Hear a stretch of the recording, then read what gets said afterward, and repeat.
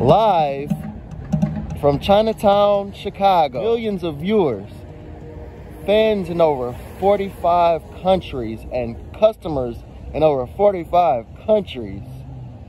I now present the Lionel Show live from one of my favorite places, one of my favorite all-time places, Chinatown, Chicago. It's been an awesome time, and I hope you guys enjoy the show. How's everybody doing? Thanks for tuning into the Lionel Show, your #1 source for real life situation remix.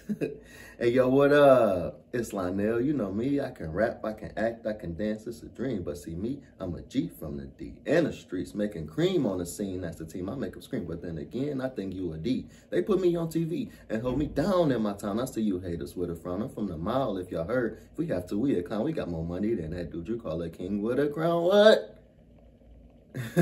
Hey, listen. My real life situation for this show is shopping, specifically Black Friday shopping. Have you guys ever been to, like, waited on a Black Friday and then go and then find out that it's only like 1 or 2 items out of the whole store that's on sale? Listen, I did that a few years in a row and I'm just sick of it at this point. Like, I'm not caring about no Black Friday. As you guys know, I sell merchandise myself and I do not even let it go on sale because I don't want the chaos, #1. #2, because I treat my brand like a luxury brand, and luxury brands never go on sale, okay? Anyways, I'm gonna keep that in mind, and you know, we're gonna move on to the next part. Tell me your experiences with Black Friday. Have you ever had any good experience, bad experience, save some money, not save some money? Listen, it was to the point where I even worked at a merchandising store, and I still didn't get, you know, a good deal or anything because it was not many deals. Like, I don't know. Tell me you guys Black Friday experiences. You know, I got a lot of everything, so I really don't need anything. So I don't know if that's the reason or I'm not shopping for the right stuff. I just want to know, what do you guys think about this Black Friday situation? Because it hasn't been that good. Like, even when I ask, like, some of the people when I go shopping, like, what about your Black Friday sale? They look at me like it's a foreign language or something. I'm like, okay, never mind, forget it. Anyways, my artist for this show is Soulja Boy. Big Draco 2 has came out. Listen, not only has it came out, but it's phenomenal.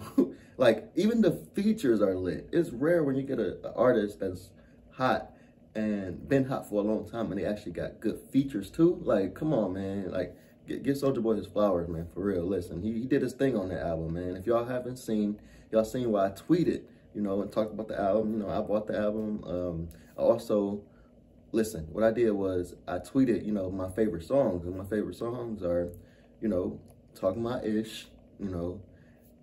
That song is hot and good because, you know, if you think about it, that's pretty much sums up what Soulja Boy does. He talks his ish because he's supposed to. He's the first rapper to do a lot of stuff. Anyways, listen, not only that, but Dancing Like Diddy. If you got diamonds, you understand that song. Dancing Like Diddy, come on, man. Come on. And the whole song, the whole Talk My Ish sums up Big Draco 2. But I'm gonna leave it at that for right now. Listen, my food for this show is I cooked for the first time for Thanksgiving. And listen, when I tell y'all I'm so excited because, listen, come on, man. I had a lot of haters, man. Just go to my Instagram or Twitter or whatever, TLS Inspired, and go see my food, man. I cook some great food, and you know, I just had some haters, including my daughter. Like, people just hating on my cooking, man. I don't appreciate that. Like, I cooked for the first time, and I think it should be appreciated for Thanksgiving. Anyways, I'm gonna move on because I'm just irritated about that. Just no. Anyway, my clothing for this show is TLSallin.com. Click clothing. Listen, well, actually, I made sure you can see this logo, okay? It's just a plain, you know, TLS black, you know, something simple with the luxury style, man. Now, this is what I like about this hoodie. It has these hooks on it. You could put like a face mask, keychains, whatever, anything on here. I've never seen a hoodie with this. I'm just saying, TLS bringing the heat, man. So you can go TLS All In, click clothing, or you can go to www.gettlsinspired.com and you'll see the hoodie as well. So, I mean, I'm just saying, you know, just little things like that matters, man, in life, you know, just little things, you know. Anyways, for entertainment news, listen, The Breakfast Club is finally keeping the same energy with Draco. Listen, man, last time they did an interview on him and they did all the gimmicks and everything, and they didn't even talk about his new music. This time, they did the interview, and come Friday, they talked about the album for him, you know, and it was just keeping the same energy. Because if y'all don't understand, I got into it with Charlamagne last time about that. Like, don't talk about this part if you ain't gonna talk about his music too, because he dropped music. He always dropped music after he come on that Breakfast Club, so don't play him like that. So they kept the same energy. They did their interviews, and they, you know, and they talked about his music. So big shout out to Breakfast Club for that. Now, let's let DJ Envy be great. This is what I mean. Listen, Charlamagne does his side shows, side hustles, and all of that, and it comes out good. Even Angela Yee, she does her side show, and it come out good and everything like that. When DJ Envy tries stuff, it doesn't seem like it's like it gets the right push from the listeners at the Breakfast Club. Now, granted, you know, he got his own fan base or whatever, but I'm talking about, like, when it comes to the Breakfast Club, it's always something or something that we got to talk about when it comes to DJ Envy. Like when he did his real estate thing, people had stuff to say about that. Even with his car show recently, he had to change the name because people, you know, didn't like the name, and, you know, people, you know, criticizing that. So my thing is, let DJ Envy be great, man. Let him do his side thing like Angela Yee and Charlamagne does, and does it well too. So that's my thing about that. Anyways, Wendy Williams' show could be ending because of her wheelchair status. My thing is, why would her show end if it's something that she loves and she's passionate about and she's going to do the rest of her life?